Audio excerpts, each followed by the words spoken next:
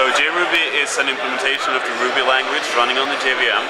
It gives you a few benefits by using features of the JVM that you can't have on the regular Ruby implementation.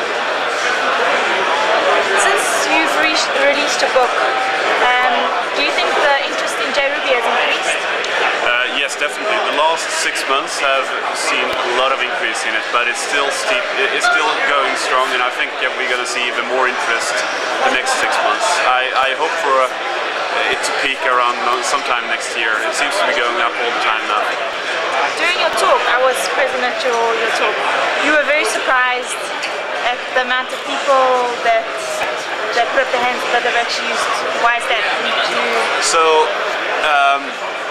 Yeah, I asked how many people have actually used JRuby on Rails, and this is a regular Rails crowd, and generally people in the Rails crowd doesn't seem to try JRuby on Rails unless they have a real need.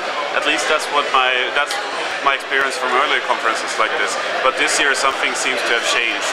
And since most of them hadn't actually heard about JRuby from a JRuby presentation, they need to have actually looked this information up by themselves. So this shows that we managed to shift the attention of Rails developers towards JRuby 2, which is really great actually.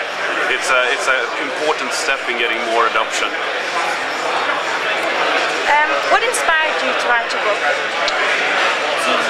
So I wrote a lot of blog posts about JRuby, and I started to feel, okay, this might be better collected in one place, and at that point A-Press asked me if I wanted to do a book about JRuby.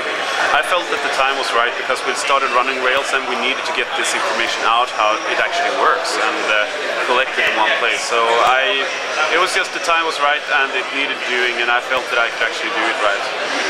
Do you think of maybe writing another one in the future? What would it be about? So currently I need to update the book because it's getting a little bit stale already. Things are moving so fast in both the JRuby camp and the Rails camp, so lots of things need to be updated. That's probably going to happen so that the new version of the book is going to be available sometime in the beginning of 2009. We are working on a JRuby book.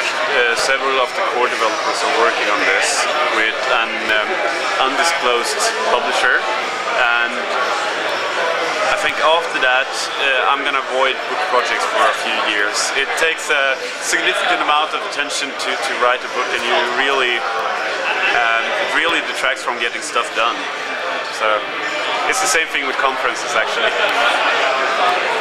You must be excited that Corporate is moving to Sweden. Oh yeah, this is great fun since I've been part of the process from the beginning. Actually, we started talking seriously about going to Sweden just when I joined in the beginning of June last year, and that I was going to be part of it was kind of assumed since I'm the only Swede except for a guy called Håkan who lives in San Francisco.